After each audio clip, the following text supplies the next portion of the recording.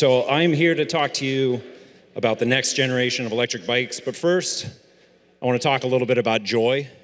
So what we always remember at Weel is that the reason we ride is because bikes are a joy. This is my wife and kid riding right here. So the reason people ride and keep riding their bikes is because they experience this joy. And the question that comes up then is, if bikes are already a joy, why do we need a next generation of bicycles, of electric bicycles? So we have a good example here. So this is Alan, and he's trying to push a bike that weighs more than him up the stairs.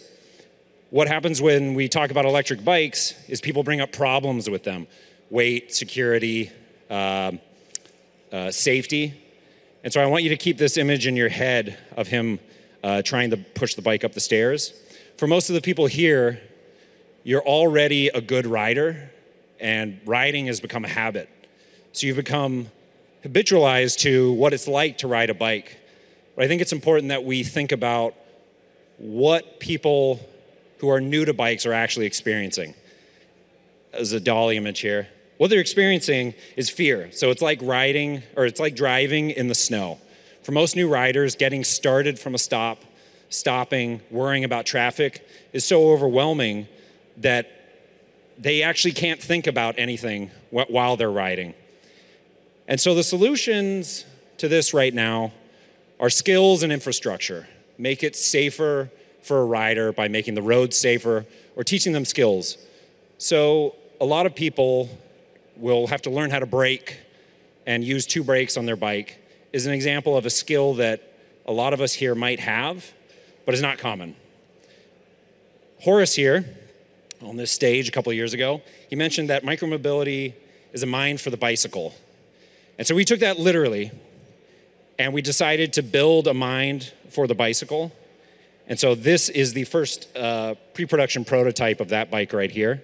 And it's a bike-shaped electric vehicle that is meant to exist in a car-shaped world that most of us find ourselves in, where the built environment is meant to protect cars. And this is a bike that will not require the skill and infrastructure to be safe. So this might seem like technology that we've shoehorned into an application, but we'll go back to 1897. The Wright brothers built a bike, and it looks pretty similar to the bikes that we're all familiar with right now. The progress with bikes has been slower than with other vehicles. So cars have changed a lot in the past 115 years. Planes, the exact same Wright brothers who built that plane were building bikes, and technology has poured into these other vehicles. And what's really defining them now is software. So the way electric bikes work right now is that they've added mechanical complexity to existing bikes, which makes sense. You've added a motor, battery, sometimes they've added ABS systems to a few bikes. But what the bike can do is limited by the hardware that it comes with. So we asked Dolly again, what does a modern electric bike look like? It's complicated. There is a bunch of mechanical components that are added with every new generation of bikes. Sometimes they hide it in the frame, but it's actually becoming mechanically more complex. So Rivian CEO, he mentioned doing a clean sheet design. That's what this bike is. We've designed it so that all the meaningful features of the bike are defined in software. So the motors in the front and the rear do the braking. Pedaling is regen. And then also, we have a steering motor in this bike. Some of you may have seen the videos of our bike.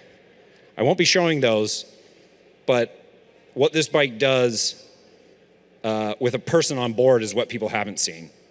And so it acts as a rider assist and a balance assist, and it's really focused at new riders. So the bike has 360 awareness. It knows when it's in a bike lane. It knows where it is in a car lane. And then it helps the rider to stay safe in that lane. So when you're riding, the bike will actually assist you in a way that we're familiar with from cars. So features like ADAS, lane assist, auto braking, cruise control. There are features on this because they are in software. So the basic hardware that we have on this bike, where we've stripped away the mechanical complexity and replaced it with software complexity, are what we think of as a mind for the bicycle. So on this bike, those settings I mentioned are in the app. And the view that you're going to see when riding the bike is very similar to what you would see on a Tesla. So seeing that a car is coming up behind you, hearing that a car is coming up behind you in AirPods. And then this is a good example of someone who'd ridden the bike for 20 seconds, hopped on, and then ridden across the room with no hands. The bike detects what's going on and automatically stabilizes you to make it a friendly vehicle for new riders. This is the bike riding with no one on it.